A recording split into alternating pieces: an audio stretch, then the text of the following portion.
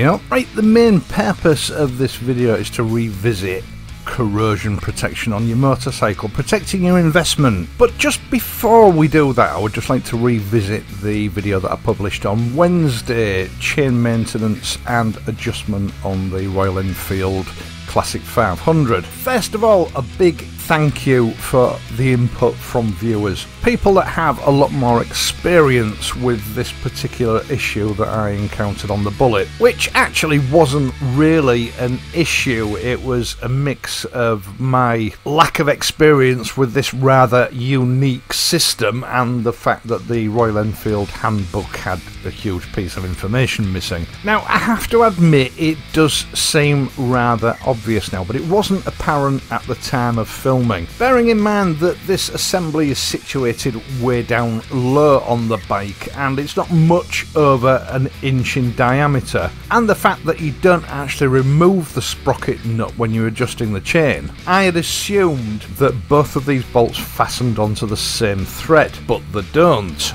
The sprocket nut is called the sprocket nut because it is threaded onto a hollow sleeve that holds the sprocket carrier in place, and then the axle inserts through that sleeve. So both nuts are actually independent of each other. Now, the reason for this, and it is rather unique these days, is to allow for a quick release wheel system that allows you to remove the rear wheel without having to disturb the sprocket and the chain, which is a fantastic idea, and to be quite honest, I never expected to see that on what is really a budget bike, the Royal Enfield Classic 500. I think for me the major confusion was, of course, that the Royal Enfield handbook was incomplete, there was information missing. And when you're making a video like that, you can't just sort of fluff over these things and pretend it didn't happen, because the whole point of these videos is to give out information to help others, and I'm sure other people will have come across this in the past. And being deceitful and hiding it doesn't help anybody. Once you know, you know, but when you're doing it for the first time and you've only got the handbook to work from, you're simply not armed with the information required to carry the job out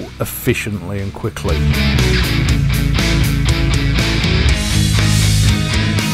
Right, I'm killing a bit of time here because I'm waiting for some technical information to come through about the product I'm using today. So if you enjoyed this video, please leave a like, and if you're not a subscriber, why don't you consider subscribing? Now, if you do subscribe, don't forget to hit the notification bell and ensure that all your notifications are enabled. It's totally free of charge, and I do offer a full, no quibble, money back guarantee if you don't like it. It helps me out and I really would appreciate it.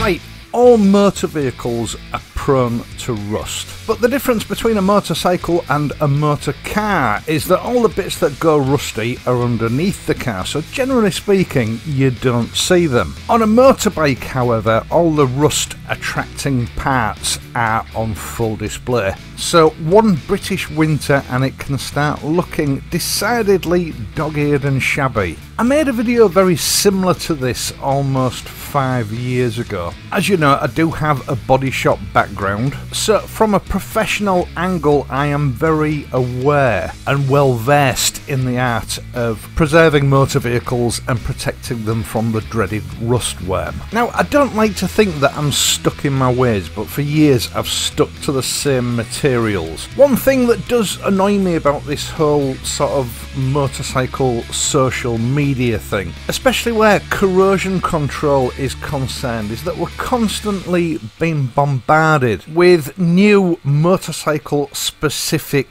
gimmicky chemicals that cost an arm and a leg but are nowhere near as good as the tried and tested anti-corrosion materials that have been available to the car industry for decades. Now, I know from the last video that I made that the elephant in the room with this video is going to be a certain Canadian product called ACF 50. In my opinion, and it is just my opinion, for use on motorcycles it's been a very successful marketing campaign, but the product is in fact no better than an average priced maintenance spray. About 7 years ago, when this product first came out, I bought a brand new BMW R1200 GS. I picked it up in the middle of December, but it was a nice dry day. I took it straight home, knowing that I wasn't going to be able to ride the bike in earnest for another 6 weeks or so, and treated it liberally with ACF 50 that I just bought from Amazon. I think it cost me £16 or £17. Now, I know what I'm doing, and I know the areas of a bike that are prone to rust, so I made sure that I'd made a proper job of it. As you know, if you follow this channel, my garage is quite a damp, nasty place during the winter. And to my dismay, 4 weeks later, when I checked the bike over properly, I found that there were certain brackets underneath the fairing assembly, etc., which were showing signs of corrosion. Brackets which I'd treated very carefully. There were several areas of this bike, especially fasteners and that hollow axle at the back, that were all showing early signs of corrosion. So I liberally treated all these areas again with ACF 50, thinking that perhaps I'd done something wrong in its application, and a month later when I dragged the bike out to actually start riding it, those areas had all got worse. Now, I know I'm not the only person that's experienced this with ACF 50. 4 years of bike maintenance videos has elicited many comments from other people who've experienced the same sort of issues with it. And needless to say, I never used that product again. I simply put it on the shelf and continued to use wax oil products that I've used for decades, and they work great. Now, the problem with ACF 50 is that it wasn't designed to be exposed to the elements. It was designed as a cavity corrosion inhibitor to protect hydraulics, control cables and electronics that are contained between the outer skin of aircraft and the inner walls. I know in the marketing it sounds very impressive when they tell you that this was designed for the aircraft industry and that it's used on fighter planes that are carried on aircraft carriers in the sea. But you see, the thing is, a jet fighter and a motorcycle are not the same thing. They're not made from the same materials and they don't operate in the same environment. And although the advertising tells you that this ACF 50 can last between a year and 18 months, when you actually read the small print, that's on the proviso that it's used in an area that's enclosed and not exposed to the elements. How many parts that fit that description do you have on a motorcycle? Now, the first time I rode that BMW after it had been treated, I got caught in very heavy rain, which, you know, was hammering rain for about an hour and a half. And the following day when I cleaned the bike off, I saw that this product had actually gone from all the high impact areas, the areas that experience wash off from the water that's been kicked up from the road, which didn't really bother me because I didn't intend using it again. But when again I started to research this product, ACF 50's recommendations are that when the bike comes in contact with salt spray, you should allow the bike to cool, rinse it all off with cold water, and then reapply the product. So hang on a minute, it's not the product that's protecting your bike, it's you that's protecting your bike by washing the salt off and then putting the product back on. In fact, if you read the mil-spec report on this product, it does in fact confirm that it's completely removed after 2 wash-off cycles. It's sort of like that story about the King's new clothes. Those people that swear by it because they found that they're having success with it are only really having that success because they're doing all the hard work and constantly cleaning it off and replacing it. Any £5 can of maintenance spray will give those results.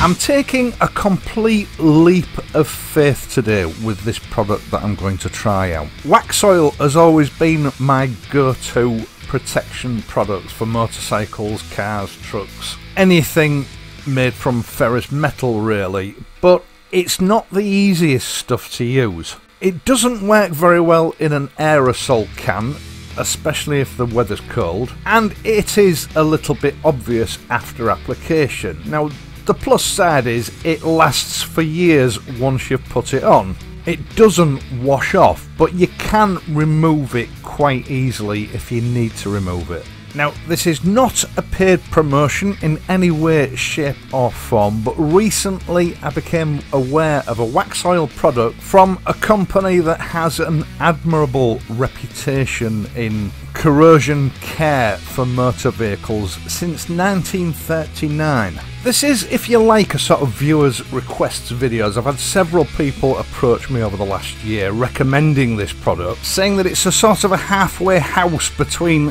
ACF 50 and those standard gloopy wax oil products that I've been using. It's called wax oil spray and it's made by a company called JENOLITE, which are probably more famous for their rust converter and rust removal products. I'm not sure if it is a new product or if it's been around for a while, but I certainly wasn't aware of it until it was brought to my attention. Now, I say halfway house because unlike normal wax oil products that will last several years, JENOLITE recommend that this will only last approximately 1 year when exposed to the elements and high wash off. But for best results, they recommend that you apply it in late autumn for maximum protection during the worst months of the year. Now, the trade-off for that lower life expectancy compared with conventional wax oil products is that it's virtually invisible once it's applied and is much easier to apply from a spray can.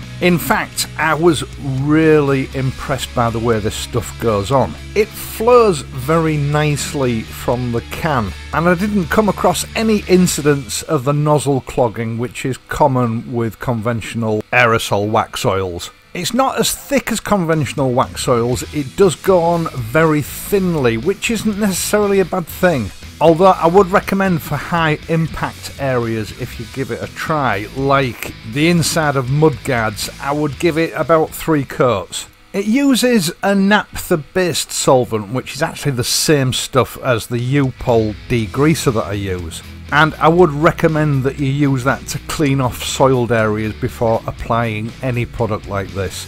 Now, I did approach JENOLITE for some information and they confirmed to me that it does contain hydro-treated oil as well as some waxes, although they didn't give away sort of any family recipes or anything, so I don't know exactly what type of oils and waxes they are. But I would suggest that the waxes contained are a very fine, high grade to be able to negotiate a spray nozzle the way this product does. But for a company with JENOLITE's reputation, I trust that they will be suitable and they'll be well up to the job. The great thing about this product is, although it flows very freely from the can, it's not prone to runs or sags and it dries completely transparent. Now, I chose to try this treatment out on the Bullet because the Bullet of all bikes is probably potentially the most rust prone bike that I own. There is a lot of very thin tinware on it. Now, I used about 2/3 of a tin up treating the entire bike, so if that lasts 6 months over a winter period, that's good going. But your average motorcycle isn't going to have anywhere near as much metal on it as the Bullet has, so I would imagine for your average bike you're going to get away with about 1/4 to 1/3 of a tin, which potentially, if it lives up to expectations, is going to last you about 3 years. It does take a full 24 hours for this stuff to set properly, and it leaves a very uniform sort of satin sheen. Just like wax oil, when it has set, it does still have a very slight tacky feeling to it, and that's important, but it's nowhere near as sticky and gloopy as ACF 50. This is a self-healing product. If it's disturbed or damaged in any way, it's designed so that the product will creep back to the area where it's been removed. And this creeping action is also quite important for covering areas where you can't reach with the spray, because it will eventually migrate into those areas, giving protection to areas that you can't actually reach. But I dare say that that does mean that it will also pick up quite a lot of dirt and grime, which is really about the same as any maintenance spray, ACF 50 or any other wax oil product that I've used. I fully understand the comments that have been passed on to me about it being a halfway house. This stuff is very persistent. It's not as easily removed as ACF 50 is, but it's obviously not as durable as a conventional wax oil product. But then JENOLITE are quite open about that. These sort of products all primarily work first of all as a barrier against the elements, sealing the paintwork and the metal off from water and contaminants. But JENOLITE have also added some of their famous rust killers and rust inhibitors into the mix that will sort of arrest existing rust and prevent new rust from taking hold. Now, I practically stripped the bullet down to do this. As you've seen, I've treated the back and the insides of both side boxes, all the lower parts of the frame, including the swing arm, paying particular attention to the wishbone where all the stone chips etc. from the back tyre get thrown at the swing arm. I also covered all the bracketry associated with the centre stand and the side stand, and as you've already seen, the insides of the mudguards were cleaned off thoroughly and given 3 coats. You should make sure that you get into every nook and cranny that's exposed in those high impact areas low down on the bike. But as usual with any product like this, keep it away from your tyres and your brakes, and don't get it on your footrests or your handlebars. I think it would be fair for me to say that this is not a product that's suitable for use on surfaces that get hot. As I've always recommended, I would resort to a good quality oil-based maintenance spray for those purposes. This wax oil doesn't have any aspirations or pretensions of being a motorcycle specific product. It was primarily designed for treating the underside of motor cars to inhibit and ward off rust. So on a motorbike it should be well up to the task, and because of that, looking through the various ads on Amazon, I've found that it comes up about 1/3 cheaper than motorcycle related products with similar claims, except this one has the backing of the famous JENOLITE name. Now, I would like to say a big thank you to those people that have brought this to my attention. It is well worth looking at, and I do indeed intend keeping you updated on the progress with this product as time goes on. I've even thought that perhaps we should do some sort of comparison test over the winter period where we can leave some pieces of metal exposed to the elements treated with various products and see which one comes out the best. Let me know what you think. I will of course track it down at the cheapest possible price and leave a link in the video description down below for those that want to give it a try. Once again, thank you so much for watching this video. I really do appreciate the time that you guys put aside every week. Don't forget to leave a like and subscribe, and I will of course be back next week. So until then, please ride safely, and I'll see you soon.